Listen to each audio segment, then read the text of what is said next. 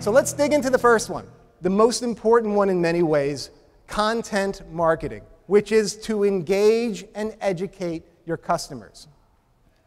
Now, you need to understand that you have to think about your business differently. You are not just in the business of floral products and floral distribution. You are also in the business of knowledge. You need to be the go-to resource for business building information. Now, there is a reason why customers choose to do business with you. And it's not just because you have the right products at the right price. It's because you have specialized knowledge about what products they should be working with, how they should be using them to be most effective. You are helpful in many, many ways during that interaction that you have with your customers on a day-to-day basis. Everything you do in the online world needs to be just as helpful. You need to understand that you cannot just be in the constant mode of selling, selling, selling. You need to be educating. What you want to do is turn your website into the go-to resource for business building information.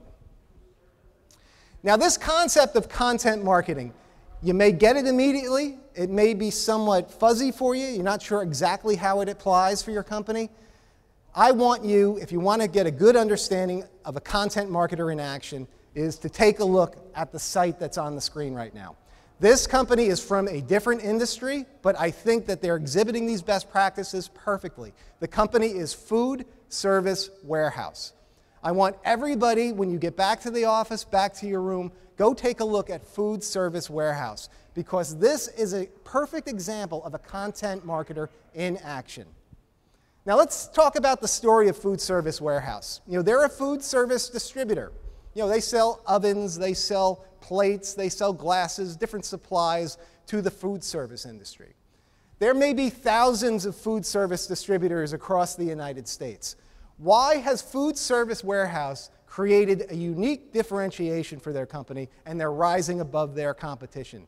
And it's because they have embraced this concept of content marketing. If I was a restaurant owner, I could go to Food Service Warehouse and buy all the supplies I would need, all the equipment that I would need. But that's not the only reason why I would want to visit there. They have an educational section that provides articles and videos and white papers that really would help me be more effective as a restaurant owner. I could go to the Food Service Warehouse site and learn how to start a restaurant, how to market a restaurant, how to hire employees for a restaurant, how to finance a restaurant, how to select real estate for a restaurant. Everything I would need to know to be a more effective, more profitable restaurant owner. Who do you think I'm going to think of when it's time to buy my supplies? So think about how you could be that business building resource, providing valuable educational content for your different customer segments. Now, when I'm talking educational content, I'm talking about a number of different types of content. We need to basically pack our website with a number of different things. First and foremost, a great way of getting started is by producing a blog. Putting educational blog posts on your site on a regular basis, encouraging people to comment and provide their feedback. It's a great way of starting providing valuable educational content into your site. Next, you can take that concept a bit further and start creating useful how-to articles that demonstrate a best practice, educate in some way. 500, 750-word articles. They do not have to be very lengthy to be valuable. Next, you could take that concept even further and create downloadable how-to guides. Same ideas as in the articles, but just in a lengthier format, more detail. 5 to 20 pages available on your website as a downloadable PDF. You can even ask for a brief registration before people can access it, so you can generate leads and build a marketing database. Next, videos are fantastic content for your website.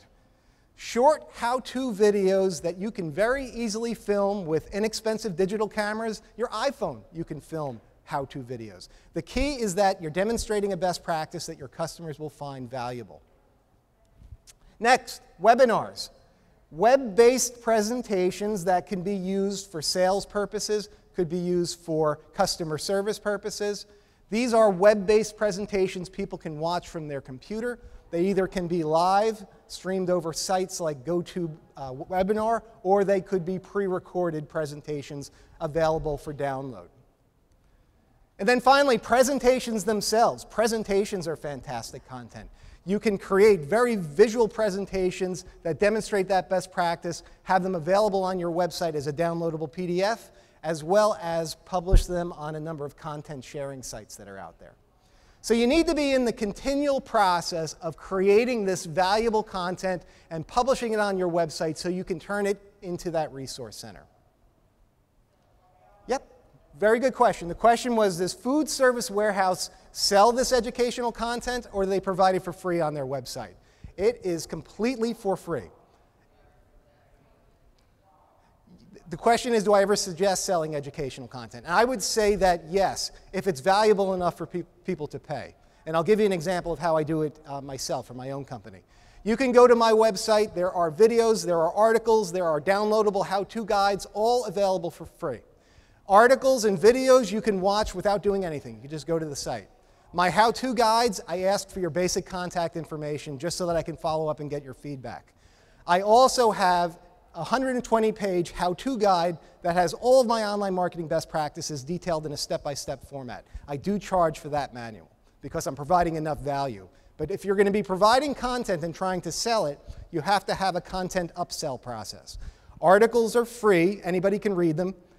How-to guides, people need to give the basic contact information so they can become part of your marketing database. If it's that valuable, you can then charge for that content. So I know some people are probably thinking here, I know what I'm going to do, I know what I'm going to write about, I know what I'm going to create. And then probably many others are thinking, Bob, you're nuts. You're out of your mind. How can I possibly create all this information? I am trying to run my business. There's no way I could keep up with this content creation process. And I want to tell you that there is a secret to keeping up with it, and it's the concept of repurposing. This is something I do myself. This is something that I encourage my clients to do. All you need to do is come up with one good idea a month, 12 ideas a year, and then you can create a number of different content types based on that one idea. And I'll give you an example from my own company. A number of years ago, search engine marketing became very, very important. Just as social media marketing is the buzz now, search engine marketing was the buzz then. But like social media marketing, people found it confusing. They weren't sure how they could put it to work to grow their business. So I knew there was a 7-step process for search engine marketing success. So I had this idea, and I decided I'm going to write an article. 7 steps to search engine marketing success in 800 words. It's on my website for people to read. I sent it out to associations so they can include it in their newsletters. I sent it out to some magazines that ran it. The article, people enjoyed it. People got value out of it. So I took that same article, that same idea, and created 7 steps to search engine marketing success as a how-to guide. 18-page guide, same 7 steps, just much greater detail. You can go to my website now and download this for free. I just ask for basic contact information. So this is a way of building a marketing database, leveraging your content. Took that same idea, 7 steps to search engine marketing success. I created a webinar. I do live presentations. I've created a number of different content types based on this one idea.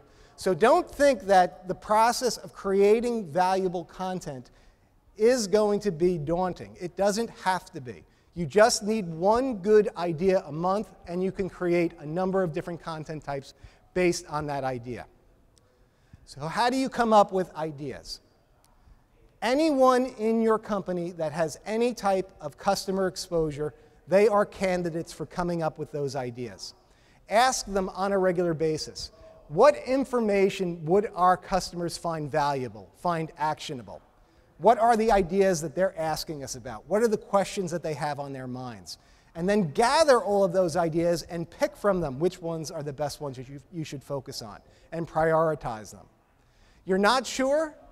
Your people don't know? Ask your customers. Ask your customers, what information could I provide to you that would help you in your business? What could I offer on my website that would make you want to visit it weekly because it's so valuable?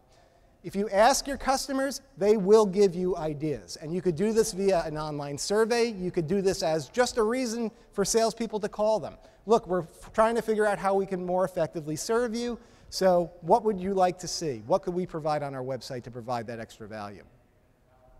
So any questions or comments regarding content marketing? Yes. Okay. The question is, if you're creating this content and you're putting it on your website, how do you leverage social media and other online marketing tools to target your best customer?